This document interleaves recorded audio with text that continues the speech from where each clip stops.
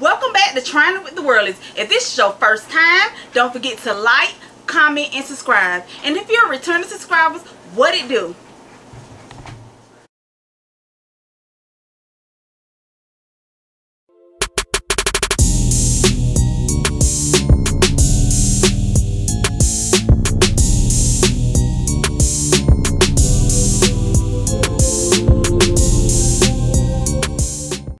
And we're back.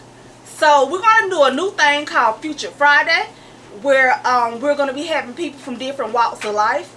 And today we're going to have my cousin Charles McLeod, where he's an independent contractor. So I'm going to be asking him several questions about it. So come on with us, you guys. Okay. So my first question is, how did you decide to get into this career? Well, when I decided to do the truck career, it's because I was working my job 5 days a week, 12 hours, sometimes 6 hours. I used to be a assistant manager at a travel stop. And I did it for about 2 years. So that's when I realized, like, I wanted something different. I wanted to be able to travel. I wanted to make more money. And I wanted to be able to where if I decide to make any changes or move, I'm able to have employment. So one day a truck driver came in from Prime and said, hey, come to Prime. Another one came from Swift. So I'm looking like, you know what? I'm going to go ahead and get my CDL, because don't matter what with my Class A CDL, I'm always going to be employable, because Alabama wasn't my stopping stone. I wanted to try and live in other different states.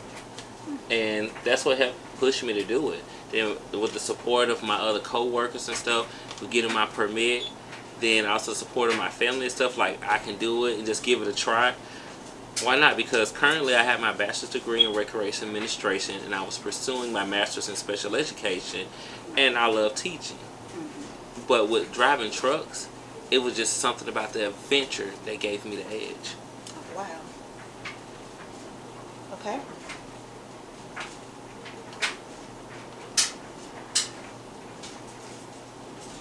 So just give me one moment. Okay, so was this your first choice? No, it wasn't my first choice. Because when I was sitting there at Love's, I was like, okay, I want to be a district manager. Or did I want to work as a director of marketing? And that's when I realized how to be honest with myself, like, where is my skill level? What's going to make me happy? Because a career is one of the things where you just got to be happy with. You just can't sit there and say, oh, I'm just going to do this. That's just a regular job like what I had at that moment. But when I saw how the truck drivers was coming in, having different stories, laughing and talking, I said, you know what?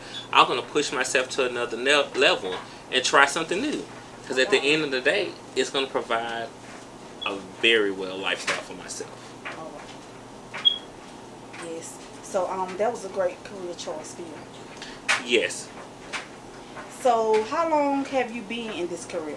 I've been in the industry for 6.5 years. I started off with going to Swift with their training program, and I did my best, but it was just, that wasn't for me. And I did it in a cold winter, and I was like freezing cold. I was shivering. I was out there doing that bad snowstorm back in 2015. Then I'm gonna be honest, I didn't pass the first try. I was so nervous and scared and didn't believe in myself. Oh yeah. Then I went to Prime Inc. after that, and that's where I found my home, because it was one-on-one training, where it was just like every time when I do something, learn something, it's just one person. It wasn't a group setting. So I figured out what type of learning style was best for me. And I've been Prime since then. Oh wow. Okay. So my fourth question is going to be, can you give someone that's watching some advice about your career? Of course. So I've been training for 3 years, and like I said again, driving for 6. The most advice I would tell you, just understand what you're getting yourself into. There's the good and the bad. Yes, the money good. You can buy the fancy cars. Your income is what you make it. If you decide you only want to make bare minimum $30,000, $40,000, that's on you. But if you want to make $80,000, $90,000, $100,000 or better, the potential out there, because you cannot have trains getting to every customer. You don't have a plane access. You have to have a tractor trailer to get the goods to the customer. So that's one thing to remember. So that's the good and the bad part. Yes, you'll be away from your family for a little while. You'll be working 12-hour days sometimes. You have to drive in different inclement weather, different terrain, and everything. So you have to have that mindset of, I'm out here and knowing the purpose. Your mindset is, I'm here for a purpose. If you don't know the reason why you're out there, you're not going to last out here. You're going to get homesick or feel like this is just not for you or be discouraged.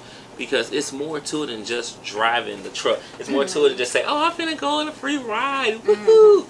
No, you have to mentally be ready. You have to mentally just sit down and stare at the same trees and grass and scenery. Yes, the first couple of times you go down and do it, it's going to look pretty exciting. It's like, oh my gosh, something new. But the 5th, 6th, 7th, 8th time, it's going to be the same thing. So you have to mentally be prepared. Truck driving is a mental game more than physical. And that's what a lot of people get in this industry and don't realize. Mentally, you have to be strong.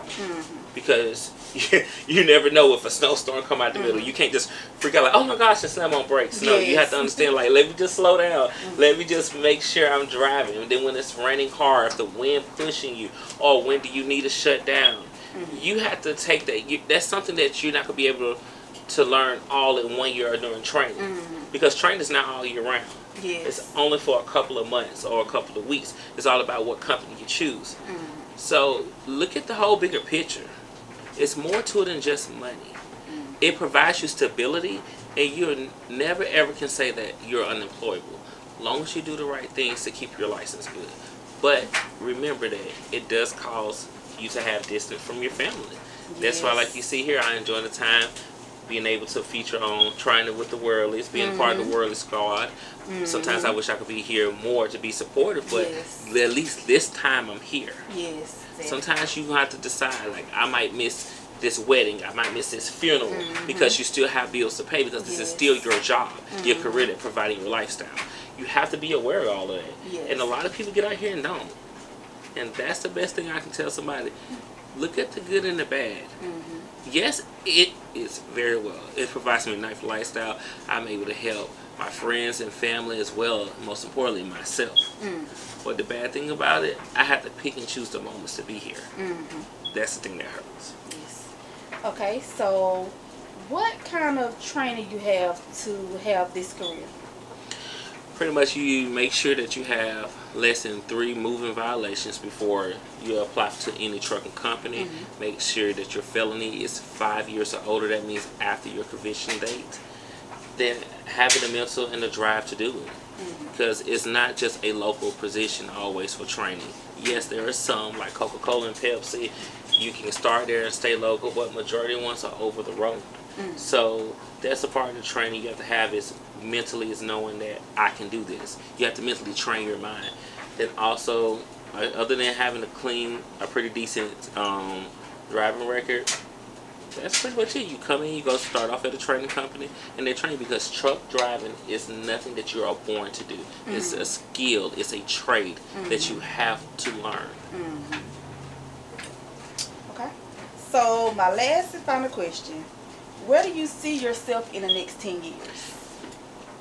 For me, myself, is going to be working for a company making between $80,000 a year or better. Coming home 5 days a week and actually spending more time with my family and be able to take vacation and say, hey, I can literally take a real PTO day and say it's okay not to come in. That's my goal. But a lot of other truck drivers that own their own truck, own their own business. But that's one sector of it. But at the end of the day, it's about personal happiness.